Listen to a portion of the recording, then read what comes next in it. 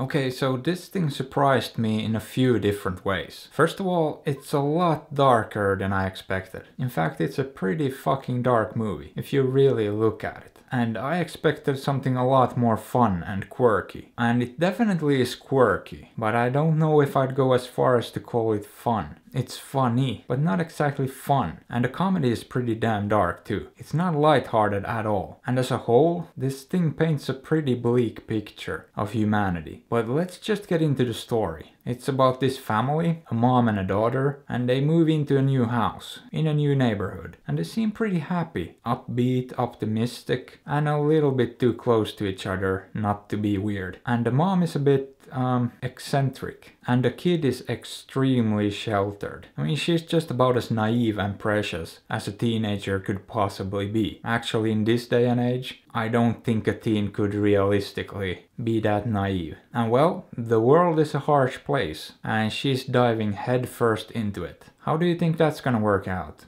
Exactly. Now the characters and the way it's done is a bit different, but the underlying story really isn't. It's essentially a high school drama about being different and trying to fit in. That's basically what this is. And yeah, we've all seen it before. Nothing new here as far as that goes. Except there's a little bit more to it. First of all, the mom has a much bigger role in this than in most movies like this. She gets her own arc and everything. And where they decided to go with the end is definitely not average. In fact, this is one of the most unique endings I've probably ever seen. Which does also mean it'll most likely not work for everyone. I could see a lot of people hating this ending. And I'd say it's understandable. But it's also kinda the perfect ending, as weird and unusual as it is. It might feel like it comes out of nowhere, and that it's just there to get people talking about it. But the thing is, if you really break it down, it's not. It's actually perfectly set up. All the pieces fit. It works for everyone's arc and the whole story. And that's why it's one of my favorite endings in a while. Now, could they have gone with a different ending? A more conventional one? Sure, easily. But then it would have been exactly what I described it as. Just another high school drama about being different and trying to fit in. Granted, one with a quirky little shell, but not really that different beneath the surface. And this definitely makes it different, because it kind of frames the rest of the movie differently too, and really does make it stand out, beyond just the visuals. And those are pretty unique too. They use a lot of bright colors and weird costume design in this one, and it makes the whole thing feel almost like fantasy. But there's not really anything fantastical about it.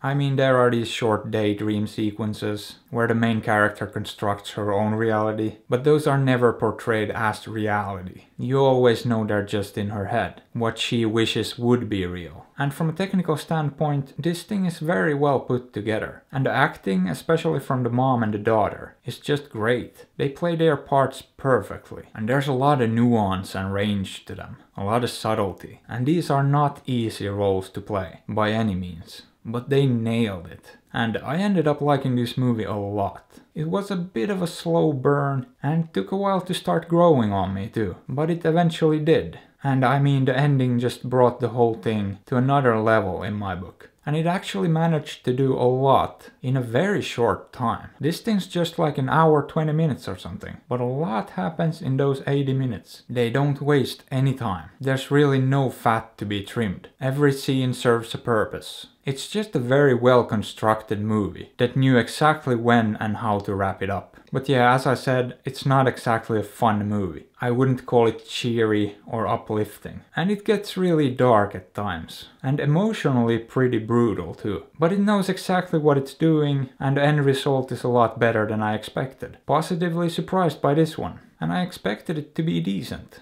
So would I recommend it? Absolutely. But I also know the end's not gonna be for everyone. But still, check it out. Or don't. I'm not your dad.